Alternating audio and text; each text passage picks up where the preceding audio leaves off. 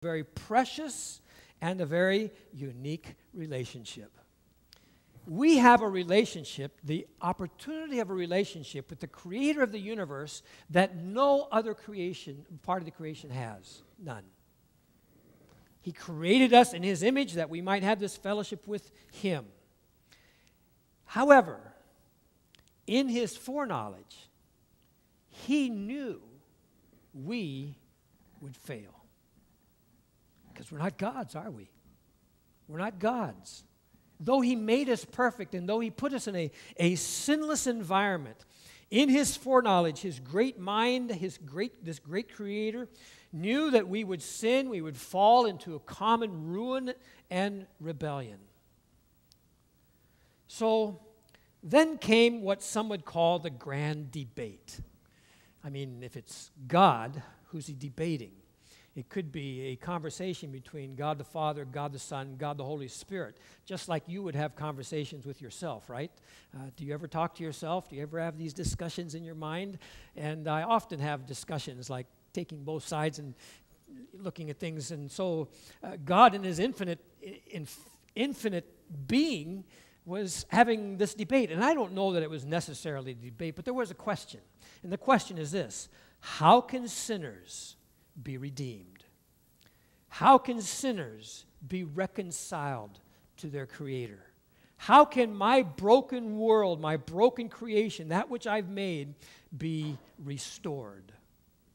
How's that going to happen? And only the great mind and heart of God our Father, he's the one who determines and decides. This is very important for us to understand, folks. Very important for us to understand. That's not our decision to make. We don't tell God how we're going to get back into fellowship with him. He created us. He made us. We're the ones who have fallen into sin, and it's his plan. It's his way. He is going to give us a plan, and so a covenant is signed. Jesus, the second person of the Godhead, enters into a covenant with his Father, that in the fullness of time, he would stand in the sinner's place. He would pay the sinner's debt, that he would head up in himself as many as the Father gave him and become the second and restoring Adam to them. Though through the first and falling Adam, they with others had been destroyed. That's God's work. That's what God is about doing. That's what his redemption is about. And so we know this. We need to understand this. God's salvation is none other than the person of Jesus Christ, God the Son. That's who we're here. That's why we're here today. That's who we talk about today. God's salvation is none other than the person of Jesus Christ, God the Son. We'll see a little bit later on that there was a man in the temple when Jesus was 8 days old. 8 days old. Come on, moms, you remember that? 8 days old. They're still cute and cuddly, you know. They've probably just kept you up all night for 8 days, but they're still kind of cute. Actually, I think babies, well, never mind, I won't go that way. 8 days old, they take him to the temple. There's a circumcision rite that's going to takes place in the temple.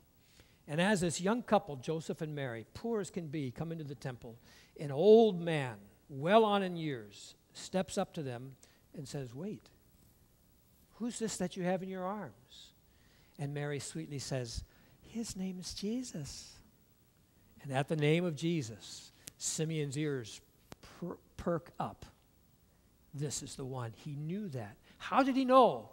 Because he has been constantly in fellowship, constantly seeking that which has been promised. And God's salvation has come to the temple on this day. And so, there's a very famous account that's recorded for us. But before we look at this account in Luke, you know, we make a big to-do about Christmas, don't we? Don't you? Maybe not so much in Taiwan, but if you were in America or some of these other places, man, I mean, it's just nuts. Everything turns some shade of red or green, and there's music and jingle bells everywhere, and there's this fat, roly-poly red guy walking around somewhere. I mean, it's all this Christmas holiday season, and there's families getting together, there's buying presents, there's giving presents, and trees and all kinds of stuff that we call Christmas. But when you look at the biblical account, what strikes me, and again struck me as I was going over it again this week, is how very minimal it all is. How very simple and very plain it all is. Matthew, who is the Jew writing, he only has this to say. His description of the birth, the actual birth, is really very brief. He doesn't say much about it at all. He just says, when Joseph had a dream saying that Mary, his wife, his betrothed, has a baby that's not his, and so she's carrying this baby through the Holy Spirit. His name's going to be Jesus. So Matthew describes the actual birth very briefly in this verse. When Joseph woke up from sleep, he did as the angel of the Lord commanded him. He took his wife, but he knew her not until she had given birth to a son, and he called his name Jesus. End of birth. No more said about it after that. I mean, we come to Matthew chapter 2, and there's the wise men, the kings that come from the east, and they come and see the baby, but that's it. I mean, when it comes to giving birth, I could probably tell you more about the birth of my children than Matthew's written right here about the birth of Jesus Christ. It tells me that maybe it's not all that important. In fact, is just a side note. If you go back to the book of Ecclesiastes, written by Solomon, the wisest man who ever lived, in the book of Ecclesiastes, he tells us that the end of the thing is much more important than the beginning. Beginning is easy. And listen, those of you who have raised children, the beginning is easy. It's when they become teenagers, when you want to nail them in a box and put a hole in it and wait till they turn 20. You know, I mean, I'm kidding. But he's saying that, and in the Jewish way of thinking, it's really the death is where they celebrate. The funeral is where they celebrate because of the accomplishments that have been done. And so, when we look at Dr. Luke adds some details here that are much more so, he gives much more detail. You can turn your Bibles to Luke chapter 2, and if you don't want to turn your Bibles, it'll be up here on the screen, but if you'll wait until I punch mine in, that would help so I don't have to look up at the screen. This is actually what we would call the Christmas story. Usually, every Christmas, we'll take some time to turn to the book of Luke. We'll turn to chapter 2 and read these verses. And I'd like for us to look at these verses today and see what they have to say about the birth of Jesus Christ that we celebrate on this day. In those days, a decree went out from Caesar Augustus that all the world should be registered. This was the first registration when Quirinius was governor of Syria. And all went to be registered, each to his own town. And Joseph also went up from Galilee, and from the town of Nazareth to Judea, to the city of David, which is called Bethlehem, because he was of the house and lineage of David, to be registered with Mary, his betrothed, who was with child. And while they were there, the time came for her to give birth, and she gave birth to her firstborn son, and wrapped him in swaddling cloths, wrapped him in swaddling cloths and laid him in a manger because there was no place for them in the inn. And in the same region, there were shepherds out in the field keeping watch over their flock by night. And an angel of the Lord appeared to them, and the glory of the Lord shone round about them, and they were filled with great fear. The angel said to them, "Fear not, for behold, I bring you good news of great joy that will be for all people." Let me just pause here for a moment. If you were to read back again and go through Luke chapter 1, read through Luke and Luke chapter 2, put a circle around every time you see the word fear.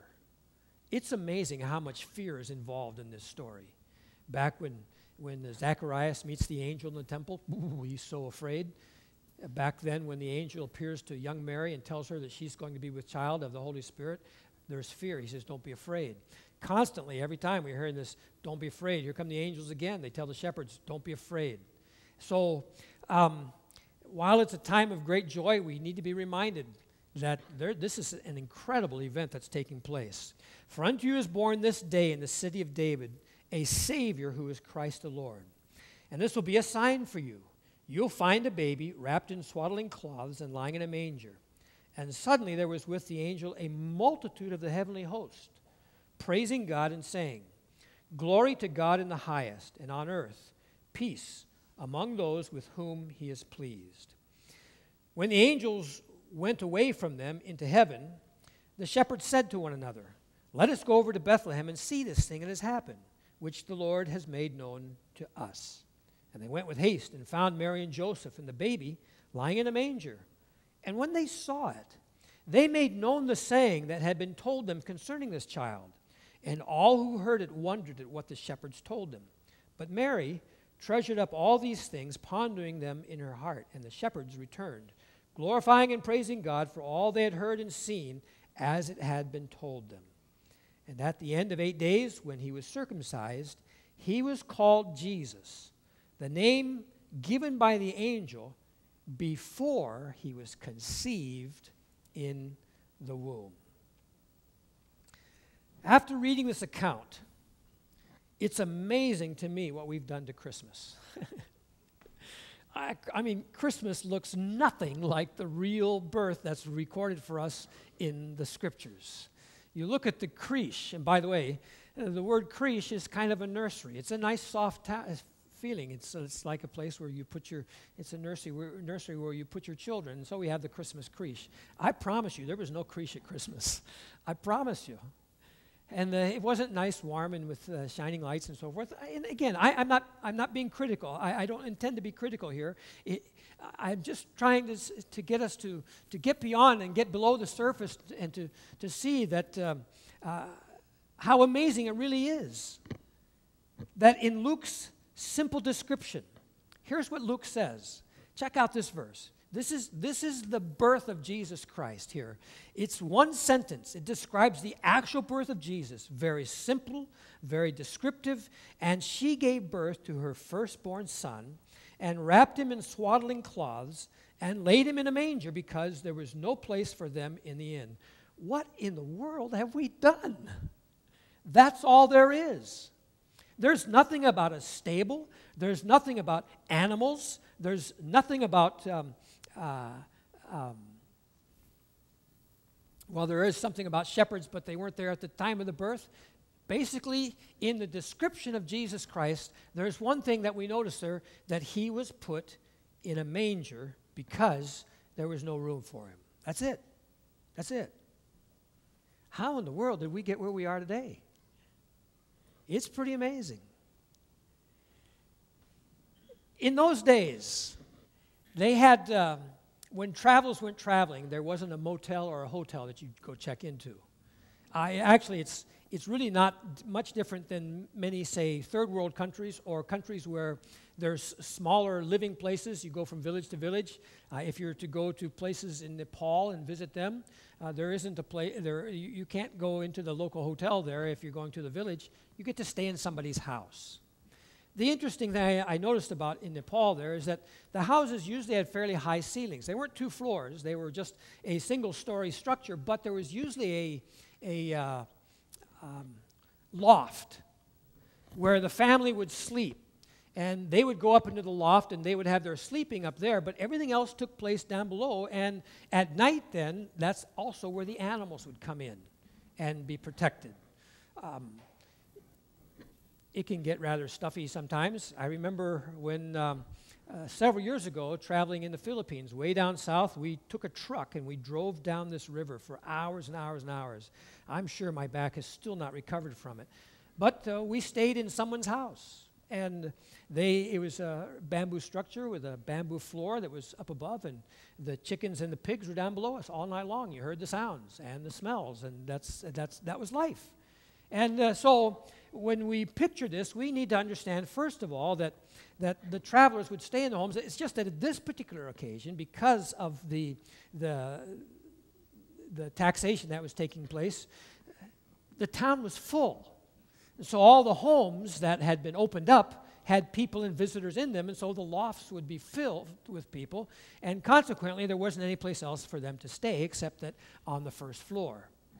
And on the first floor there may have been animals, or that night they may have put animals out, who knows. But the only clue that we have of a stable with animals is that there's a manger or a feeding trough.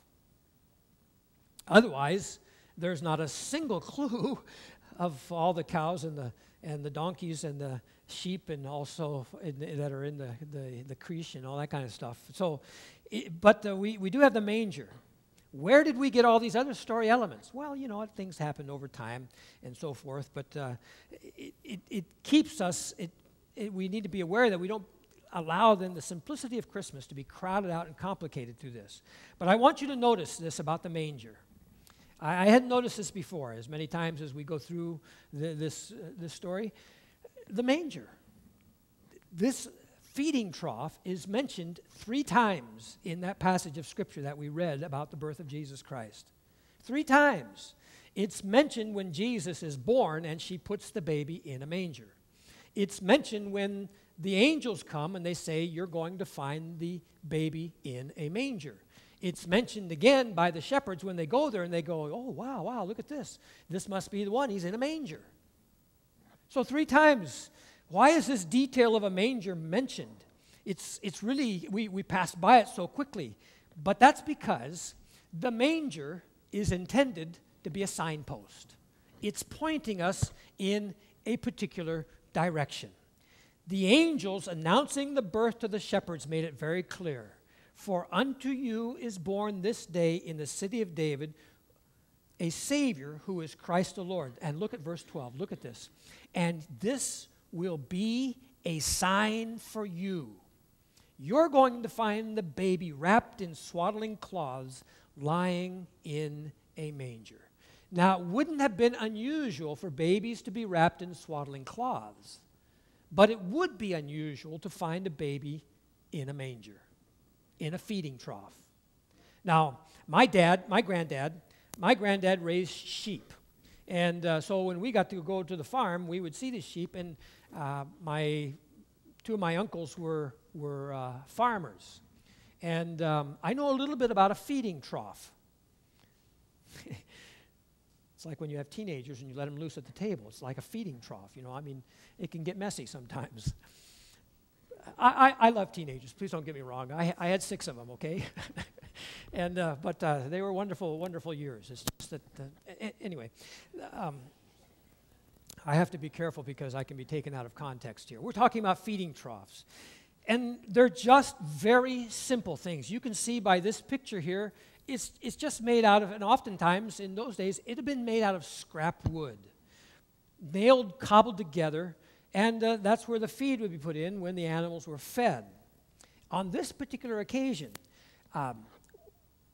this one may have been in use, or it may not have been in use. It may have been laying around, and it was just put in with fresh straw in preparation for this baby because there was nowhere else to put it. Nowhere else to put it. And so, when the angels come and announce the birth to the shepherds, the angels make it very clear that this manger is a signpost. They're pointing their fingers and they're saying, look for the manger. Don't need to look for the wise men. Don't need to look for the cattle that are lowing. Don't need to look for the stars in the sky. Don't need to look for the warm, cozy fire in the manger there and so forth. In the stable, look for the manger. The shepherds took off for Bethlehem. And here they go to this little town, and they've got to find, because the angel said that they're going to find them there, a little baby, a newborn baby, in a manger. I mean, it's not sitting out in the middle of Main Street at the main circle there. So they've got to go through the town, and how do you think they found it? Well, I believe they found this Savior because, again, the angels told them this is all under the direction of God's plan. There's nothing that's left to chance. But the shepherds find this baby, and they know something because it happened exactly as the angels said it would. exactly.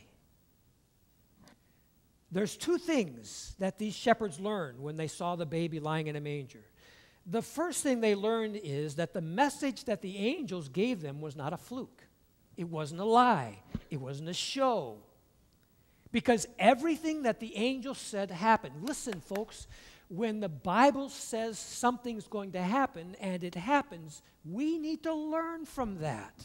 That's evidence. It's a signpost. It's pointing us to its truth and veracity. They also knew that that baby that was in that manger was their Messiah.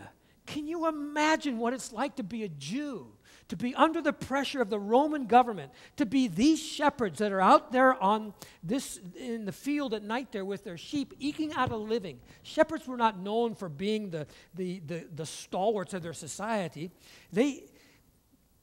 They heard this message first before everyone else. Here is your Messiah. Here is your Savior. Here is the hope that you've been looking for and yearning for after 400 years of silence. You'll know because he's sitting on a throne with a great big crown on his head. No, it's a tiny, helpless, weak little baby tucked away on a manger cobbled together from scrap wood. Are you kidding me? How incredibly simplistic could it be? But rather than focusing on the manger, because the manger isn't important in itself, it's a signpost. It's pointing us. It's a finger pointing to the identity and the task of the baby boy who's lying in it. Those shepherds summoned from the fields, they're just like King David. When you mention King David to Jews, they're looking for the kingdom of David to be reestablished again. Let me tell you, every single Jew who knows his Old Testament is waiting for the kingdom of David to be reestablished. When the king came the first time, they rejected him and said, "We don't think so, because our king isn't born in a manger." But the announcement was made to the shepherds. Just like David was summoned out of the fields from attending the sheep to be anointed as king. So the shepherds come from the fields to see the king in a manger. This is a confirmation. It was a confirmation to Mary and Joseph, who for up to this very moment, until those shepherds showed up, they thought they were the only ones who knew the secret about this baby. And the shepherds showed up and said, "Whoa, Mary, do you know who this is? This is the Son of God. The angels told us." So Mary and Joseph, whatever doubts or thoughts they may have been having, who knows what's going through their minds, they have an outside confirmation that this is indeed the Son of God.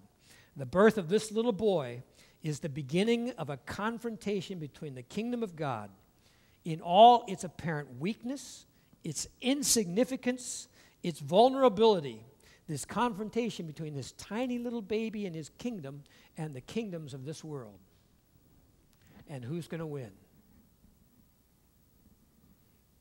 Well, if I was a betting man, I probably wouldn't bet on Jesus' kingdom. I mean, just look at the facts, right? But let's take a closer look here. Take a closer look at the last part of verse 7. Because there was no place for them in the inn. No place for them in the inn. She gave birth to her firstborn son, wrapped him in swaddling clothes, laid him in a manger because there was no place for him. Now, here's the thing. When we look at this, we see that at the very core of this story is the rejection of Jesus. He's rejected. This lovely, warm Christmas story about the cuddly birth of King Jesus. And what do we learn from it? Jesus came to be rejected. Rejected. He's shut out. There's no room. Even in his birth, Jesus didn't have a place. He didn't have a place to lay his head. Later on, he says to the disciples, "Hey, the Son of Man has no place even to lay his head." That began with his birth. Luke is teaching us something here. He's teaching us something about the king, and that is this. he will be rejected. He will be rejected. And it's not something that we would necessarily want to embrace. But think about this. I mentioned later on in chapter 2 about this devout man who sees Mary and Joseph bringing Jesus to the temple for the rite of circumcision. If we drop down in chapter 2 and read from verse 34, here's what it says. And Simon blessed them and said to Mary his mother, "Behold, this child is appointed for the fall and rising of many in Israel, and for a sign that is opposed, and a sword will pierce through your own soul also, so that thoughts from many hearts may be revealed." Jesus came to be rejected. Jesus will make people mad. Jesus will make people angry. Jesus will make people so upset that they want to nail him to a cross. You know why? He reveals their hearts, and people are angry, and they speak against him. We've already gone further in the story. We're jumping way back now to Luke chapter 2. We're up to Luke 13 and so forth, and we see this story, and we see what's been going on here, how Jesus has been opposed. So knowing what we know so far in our study, we shouldn't be surprised that the opposition is building, that soon they're going to take the King of the Jews and they're going to nail him on a cross. But listen, lest we think that this is something Jesus wanted to do, Jesus didn't want to be rejected. He was not looking for rejection just to say, "Oh, what a poor soul I am." There's some people that are like that. Just a little story. This guy was telling about a man who he had terrible problems with rejection. He was seeing his counselor, so he came in to see the counselor today, and he was just really angry. And he said, "I walked by this house where there were roofers on the roof pounding in the tiles, putting the roof up. And he said one of the roofers was using the Morse code, and he tapped out, 'You are a loser, you are a loser.'" And so it's just that there's some people who, in everything, they see a message of complete rejection. That's not what Jesus is here for. In fact, he's embracing the rejection. Why? Because in embracing his rejection, in embracing his repudiation, we have his acceptance. Because if Jesus had not been rejected, we would not have acceptance. We may not understand why, but the implication for us is we won't understand, if we don't realize his rejection and the importance of it, we will not be able to understand his coming to us. I want to give you very quickly 3 reasons then why Jesus is rejected. He was rejected, first of all, because he didn't meet the world's standard for a Messiah. I mean, really now. Born in a manger, are you kidding me? Born in a stable to 2 young kids who were poor as mice and didn't even have a car or a donkey. Grows up in a place called Nazareth. Nazareth is like growing up in the worst part of town. I mean, not worse in morals, but just very poor. It was just a rabble-scrabble type of town, and people were eking out a living. And then he didn't have a dad. He had to take care of the rest of his family. He became a carpenter using his hands. Jesus did not look like, nor did he act like a Messiah. He did not act as was expected of him.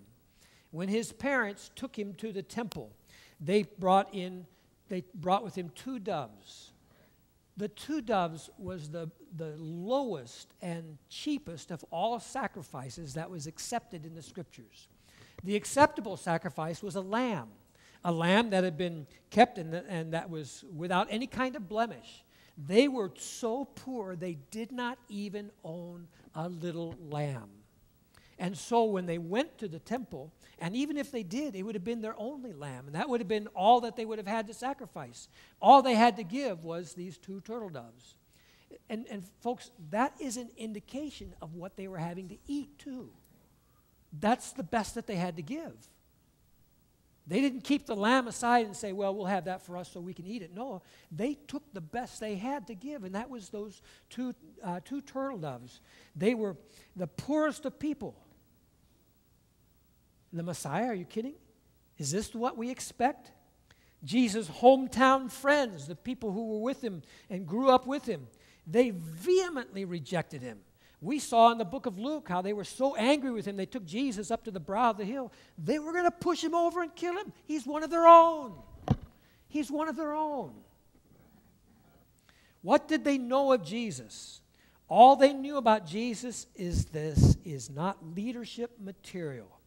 He's an illegitimate kid from a poor family on the wrong side of the tracks. His father died young. He's raised by his mother. He's got no connections. He's socially marginal. Of course, he's rejected. Secondly, Jesus was rejected because of the threatening nature of his message. Boy, we sure are seeing this as we study through Luke. You see, the thing is, deep in our hearts, deep in the hearts of all humans, we know there's something wrong. We know there's something about us. We're sinners. We need God, but we don't know how to fix it. Not only do we not know how to fix it, we also have a strong desire within ourselves to justify ourselves. We want more than anything to say, I'm not as bad as that person. I don't really deserve this. We don't want to recognize the nature of our sin and how sinful we are. So when Jesus comes with this message of repentance, people hate him. They reject him. King Herod did not want to be reminded he was not the king. As a result, when he heard about this little baby being born, and he was told that this was the king of the Jews being born in Bethlehem, and he wasn't told about where his location was, he went into that area and he killed all the babies. All the babies. And there was a great weeping there because he could not tolerate the fact that he was not the king. This is how we react. Pharisees didn't want to be revealed as spiritual frauds. And we're seeing this over and over. Jesus called them hypocrites. Nobody wants to be called out as a hypocrite. But you see, Jesus' message of truth, it's like a bright, shining light. It pierces our very hearts. It reveals the wickedness of our heart. And whenever Jesus comes to any one of us, he comes with this message that reminds us, you know what? You may think you're the king, but you're not. You're not. There's only one king. And our responsibility is, how can I be in alignment with the one king? Thirdly, Jesus was rejected for the substitutionary character of his work. The reason Jesus was rejected is because he came as a savior. He came as a savior. To save us, he had to be rejected. To save us, he had to be nailed to the cross. He had to die. His blood was drained from him. He was slain for our sin. But because Jesus came and he was the substitute for us in the work of redemption, his rejection is our acceptance. He was rejected because of my sin, because of our sin. Because Jesus is spoken against, I am spoken for. Because Jesus was riled for his righteousness, that fact that he was truth, I get to stand before the throne of God and I am spoken for. Those that are in him. Because Jesus had no room for him, because they didn't have any place for him, not only in the inn, but in their hearts. Because Jesus had no room for him, I can dwell in the house of the Lord forever. He makes room for us because he had no room. Here's the thing, folks, and I hope we get this, especially in this season. Anyone who's going to be connected with Jesus, we will remind people of the same things that Jesus reminded them of. And as a result, we will experience rejection too. Nobody's coming clamoring to Grace Church and to you folks here. Nobody's coming clamoring to you and say, wow, man, you're a great Christian. We want you to be a leader here. Nobody's coming to you and saying, wow, you've got good Christian faith. You're a solid Christian person. We want you to be in charge of our company. Nobody does that. Nobody says, wow, you make a great teacher because you have great Christian faith. You believe in Jesus. The fact is, if we're going to be connected with Jesus, we're going to remind them of the things of Jesus. And when we begin to remind this world of the things of Jesus, we will also experience the rejection that he said. Let me also say this, folks. Let's be careful. I know Christmas is over, okay? I should have preached this last week. But let's get beyond the superficiality of the season. Let's get beyond all the tinsel and all the hoopla and look back at the simplicity and the reality of that first birth, the first story. And then, in closing, look at the manger. Look at that manger. That manger is pointing to the baby lying there who is the true king. The true king. The question we need to ask ourselves is this: is he your king? That king, when he came to earth, did not wear a crown worn by the great kings of governments. He wore a crown of thorns. In just a moment, we're going to observe a communion service in which we take the bread and we take the juice. It's a picture.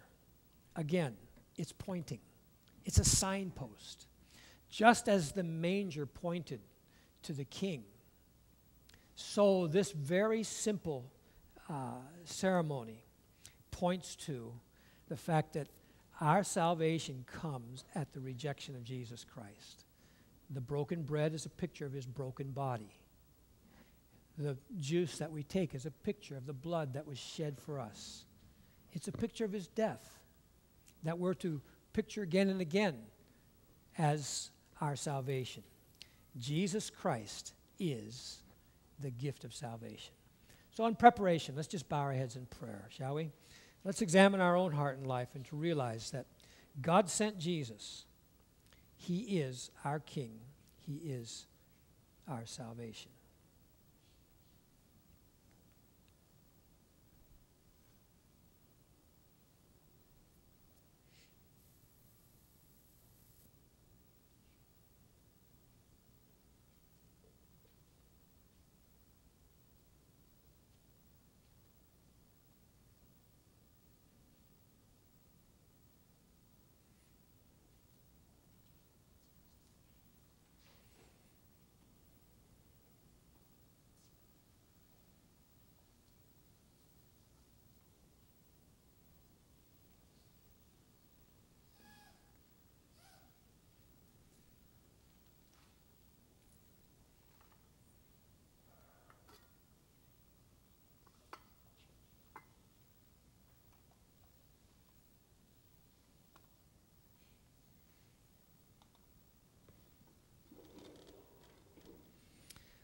Our Father, as we come before you today, it's an awesome occasion. It really is, that we should come on this day at this time and celebrate this time of communion where we remember who you are.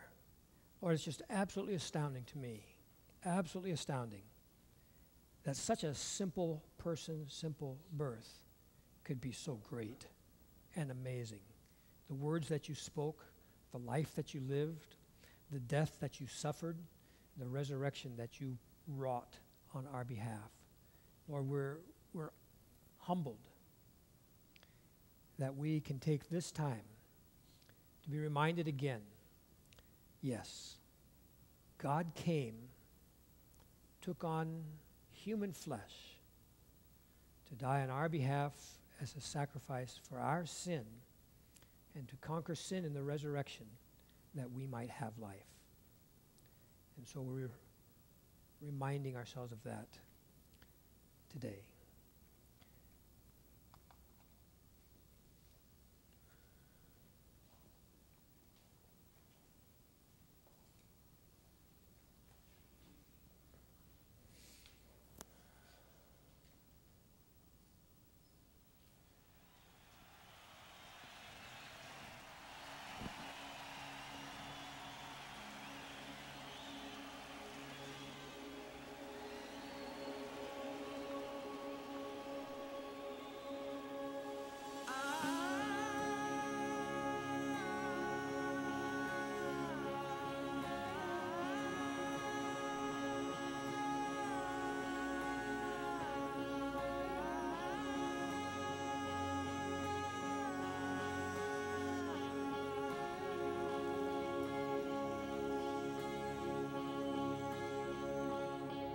the splendor of a king, clothed in majesty. Let all the earth rejoice, all the earth rejoice. Teranglah bersinar, kegelapan telah sirna. Sujudlah padanya, sujudlah padanya. Наш Бог так велик, пой со мной, наш Бог так велик, пусть видят все наш Бог так велик.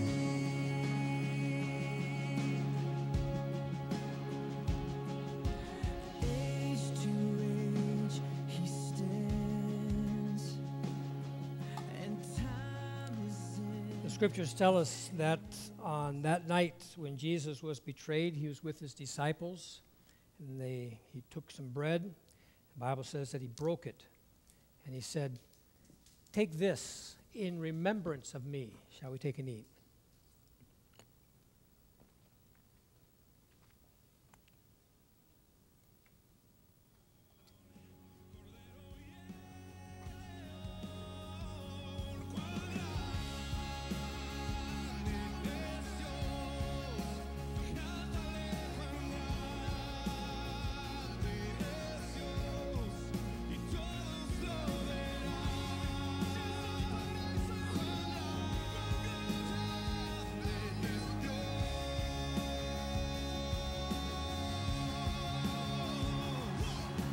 name above all names, worthy of all praise. My heart will sing, how great is our God.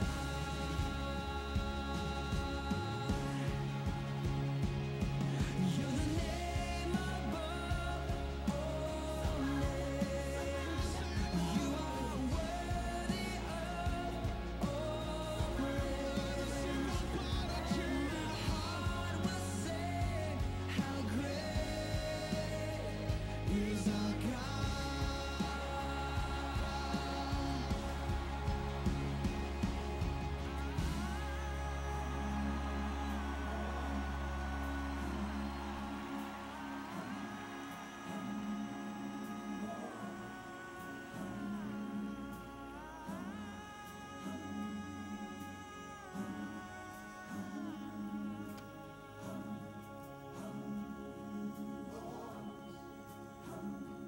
How great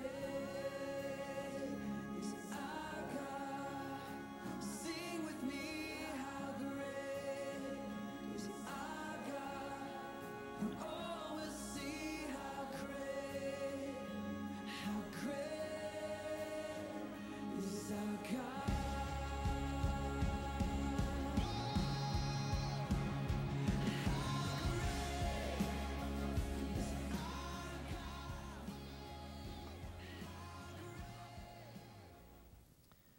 Another thing that Jesus represented was the end of the Old Testament era and the beginning of the New Covenant in Jesus Christ.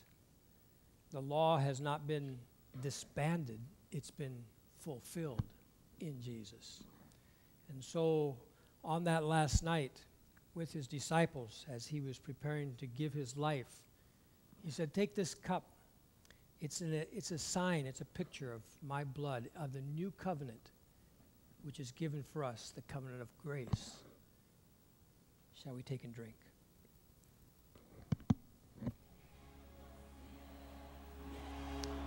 Father in heaven, as we remember your great sacrifice for us, I mean, it must have been a huge sacrifice for you to lay aside your kingly robes, your scepter of power, to be conceived and born in this world as a tiny, helpless baby. And Lord, to be limited by human frailties, to be fully human, to be hungry and to be tired, to suffer abuse and rejection, to be frustrated even at times, and to have your obvious power, your obvious ability shown in healings, that you truly are the Son of God, to have all of that be rejected by people you came to save. And Lord, we humbly come before you this morning to recognize all those things to be true about you, that you are God, God the Son, God the Savior. You're the Lamb of God who takes away our sin. Your sacrifice, the perfect sacrifice, makes us whole. Lord, you alone are worthy to be our King. We humbly bow before you. We ask you, Father, that we would only be obedient and true to your instructions, your words, and that we would be good citizens of your kingdom, salt and light to this world. And I pray these things in Jesus' name. Amen. Amen. Thank you so much for coming out on this Christmas day. So appreciate it. I trust that you have a great time now with family and friends. Enjoy your holiday tomorrow. The church staff, we're going to be off Monday, Tuesday, and Wednesday since we didn't get Saturday and Sunday off. All right? So thank you again so much. There are some snacks and refreshment. Have a time of enjoying fellowship together, and God bless you. Have a great time. 只为他歌颂你生命，只为他全地都看见，无声，只为。